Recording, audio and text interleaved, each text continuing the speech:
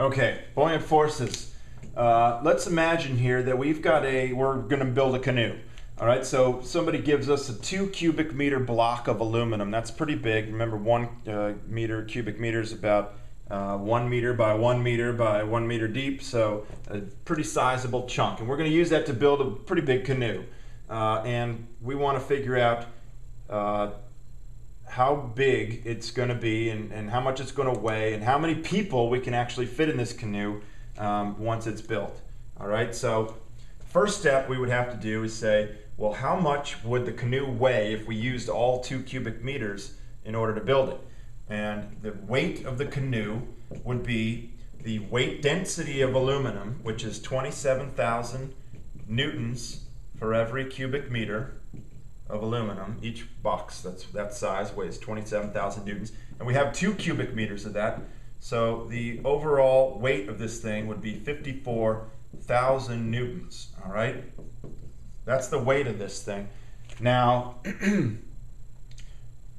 what does that mean? Well, that means that the buoyant force, once this thing is constructed and put into the water, will have to be equal to or greater than 54,000 newtons if this thing is to float. Because right now, if you put a chunk of aluminum in the water like that, it's going to drop right down to the bottom. But we can manipulate the shape of it so that it displaces more water, in this case fresh water, and we can figure out how much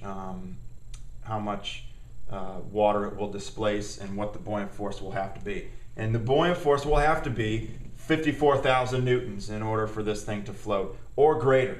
Okay, let's say that the buoyant force, we want to calculate how much what will be the volume of water that will have to be displaced by this canoe in order to make it float. So the buoyant force is the weight density of the fluid it's in times the volume of fluid displaced, okay, pushed aside. All right, and if the amount of buoyant force needs to be 54,000, and if we're in fresh water, that means that it's 10,000 newtons is how much 1 cubic meter weighs. Then we're going to solve for we're going to solve for the volume. Okay, how much water will be pushed aside? This is fresh water, which has a weight density of 10,000 newtons per cubic meter. All right, so divide both sides by 10,000, and we end up with a volume of water displaced that is going to be 5.4 cubic meters. All right, so that's how much water must be displaced by this canoe in order to make it float. All right, so we've got to manipulate the shape so that it's got air inside and it's going to push aside water. Okay, well, let's say now that this boat actually displaces 6 cubic meters of water. So we'll say if it displaces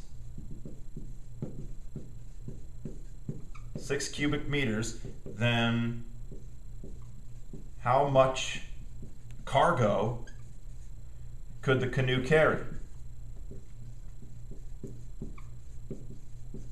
All right, how much cargo could this canoe carry if it displaces 6 cubic meters? Well, we're still displacing fresh water, so the weight density is not going to change. The only thing that changes is the volume. So now we're going to have a new buoyant force, and the buoyant force, the difference between the buoyant force and the weight of the boat before any cargo is added, will be the amount of weight that can be devoted to carrying cargo or people or whatever.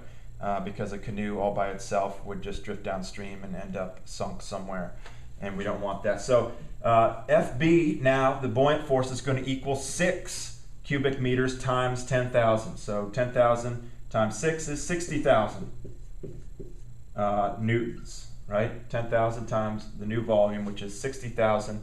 So that's the new buoyant force.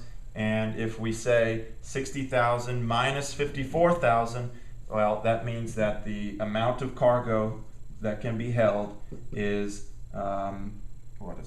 6,000 newtons. All right? So if that's a bunch of backpacks, that's probably, if you have, 1,000 Newton men, which are big boys, that would be close to, that would be 6 guys. 6 big boys fitting in that if we have a displacement of that much, 6 meters. Okay? Buoyant forces.